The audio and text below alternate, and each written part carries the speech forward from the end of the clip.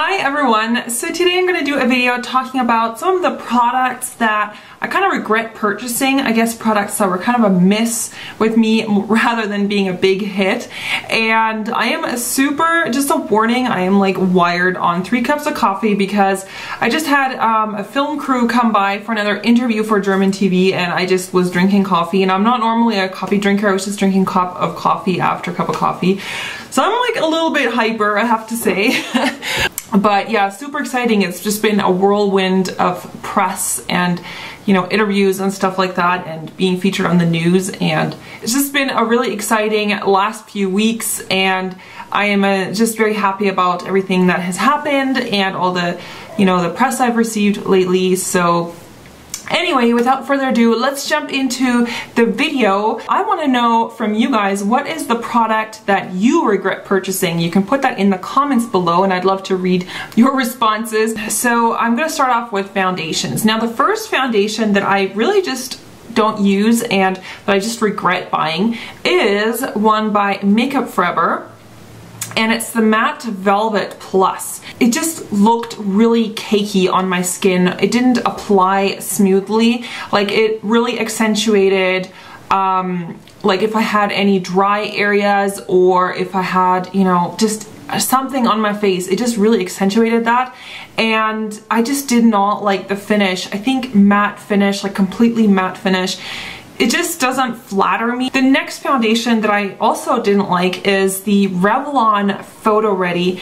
And initially when I got this, I think I actually did a video review of it and did a demo of it. And initially I thought it was okay. And then recently I put this on again and I was like, oh my god, this looks really horrible. Because there's little glitter in here, like little reflecting particles. And when you put that all over your face, it just looks, especially close up, it looks really unnatural. So I really like, for example, the NARS Sheer Glow because it does have like a dewy glowing finish, but this one actually has like sparkle in it. So you kind of end up looking like a Twilight vampire. This is the MAC Iridescent Loose Powder, and this is in the shade Silver Dusk. And this is probably like the first highlighter that I ever purchased, and I didn't really know a lot about highlighters back then, so I bought this because the lady at MAC, like the salesperson, she recommended this. You know, it looks nice on here, like it looks like a nice kind of shimmery reflective powder, but the thing is that, again, there's like glitter in it, or I don't know if it's glitter, but there's these little, you know, silver particles that are just very obvious if you have it on your cheek. But if you put it on your face, this kind of glitter just kind of flies everywhere. And as you wear it during the day, the glitter like kind of moves and it just looks chunky, and yeah, I don't know, it's just not a smooth consistency. It looks really obvious. Another product that I don't like by MAC is the Paint Pot in Rubenesque. If you look at it like this, it looks nice. It's this kind of peachy coral, you know, golden shade, but there's just really poor pigmentation. So it's not, you know, very pigmented, and it applies quite splotchy. Like, it doesn't apply evenly on my eyes. I have no idea why I bought this color. I know that some of the other paint pots are probably better than this one. Okay, so the next product is one that I purchased recently in a haul, and it's the Burt's Bees Shea Butter Hand Repair Cream, and it's the one with cocoa butter and sesame oil. And I thought that this would be like a really good hand cream, like very moisturizing with those oils and stuff in it. And it might be, but the thing is, it smells so bad.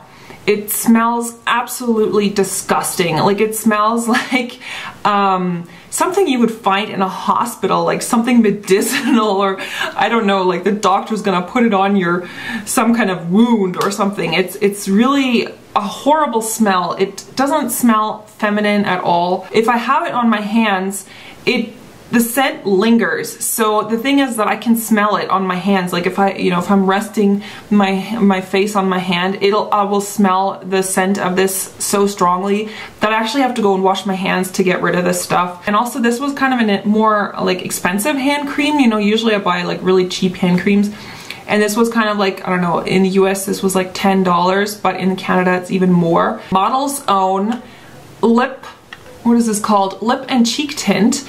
This is a UK drugstore, like pharmacy brand. And I bought this because this was like a cheap version of the Benefit Benetint. This has such a strong scent. It smells like roses. It smells so strong that if you use it on your lips, for example, because you can use the Benetint like on your lips. So if you use this one by Model's Own, it feels like, you know, when you spray perfume and you accidentally get it in your mouth and it has that really like soapy kind of taste. That's exactly what it tastes like. So already I can't use this on my lips because that flavor like goes in your mouth and it just tastes like you're sucking on soap or something. The other thing is that it actually broke. So I was like screwing it closed one time, and I guess this is like a really cheap plastic or something because it broke and now it's permanently open. So now I just kept it for this video. I'm gonna end up throwing this in the garbage. Another product that it didn't work for me is the Carmex Classic. This is the lip balm that comes in the this pot. At first I tried it, I really did like it, but then I think something in it, I had an allergic reaction because there's quite a lot of menthol in it, that kind of tingly feeling. And what happened is it kind of irritated the skin around my lips, like on the outer part of my lips.